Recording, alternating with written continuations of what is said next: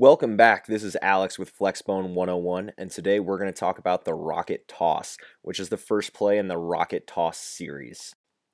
So very simply, if we bring up our basic formation, we're going to have our tail motion as per usual from our A back. You're going to see the B back. This play is actually going to go backside to fill in for that A back. The quarterback's going to reverse pivot and toss the ball to the A back. Now, ideally, this is going to happen outside of the offensive tackle, which makes this a really fast-hitting play to the outside. So now we have to get into some of our blocking rules. So first and foremost, we're not going to block anything that's a 5 technique or inside. So for those of you that this is a new concept, I've labeled those techniques. So anything outside that offensive tackle, we're not going to block, with the idea being that the A-back is going to receive the ball at full speed right behind there, and they'll be able to outrun any defensive lineman. Our second rule is that the play side offensive tackle has to dip and rip to the outside. So if there's a defensive end there, that offensive tackle has to make sure to get his head across and maintain that outside leverage. And lastly, the play side guard is going to pull, for some of the same reasons, that it's easier to have him at the point of attack than to try to go forward on players who aren't going to make the play. Now, to show how this is going to be blocked against a 4-4 or a 4-2-5, our offensive tackle is going to rip to the outside.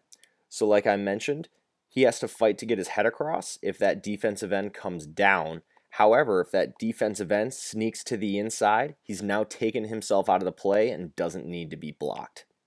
We have our A-back is going to arc block to the outside, and then our play side guard is going to pull while every other offensive lineman scoop blocks to the second level. Showing this now against a 3-4, we'll bring that up. Our offensive tackle, again, really makes this play having to dip and rip to the outside. A-back again is going to arc, and our play side guard is going to pull while everyone else scoop blocks to the outside. The idea being, if we can get more people at the point of attack than they have while our A-back is catching the ball at full speed, we'll be able to find a good crease for him to run through. So now the question is when to run rocket toss. So the first is it can be a constraint play for inside veer. If you notice that that pitch key keeps turning his shoulders on inside veer to the inside, toss is a great way that if he's planning on doing that again, to get the ball outside of him, causing a big play to the outside. Secondly, is if the defense gives you a double eagle or a TNT look, which essentially means that you've got a tackle, a nose, and a tackle all inside of the offensive tackles. The idea being that there's more people inside than outside, so they have a soft flank. And lastly, if the defense is blitzing to stop inside veer, if they're really bringing the house to try to stunt and blitz with their D linemen and their linebackers, anything inside is going to get washed down with the play going to the outside. So now let's look at what this play is going to look like in person. So I have this now in a tight formation, which is a little bit different, but that is a great way to help beat a defense to the outside if you're having trouble. So as per usual, we'll have our A-back going in tail motion and receiving the pitch. We'll have our B-back replacing him.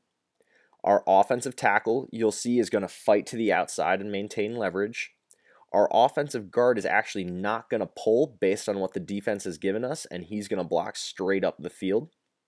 And we're actually going to get a switch block from our wide receiver and our A-back on that side, where the wide receiver is going to block down on the offensive backer, and you'll see the A-back arc out to block the cornerback and create the lane.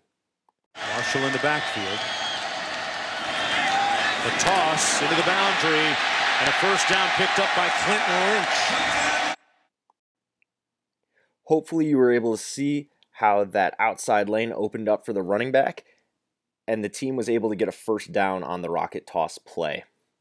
So that's all we have for today on the rocket toss. Be on the lookout for our videos coming soon, and feel free to leave any questions, comments, or concerns in the comments below. Thanks.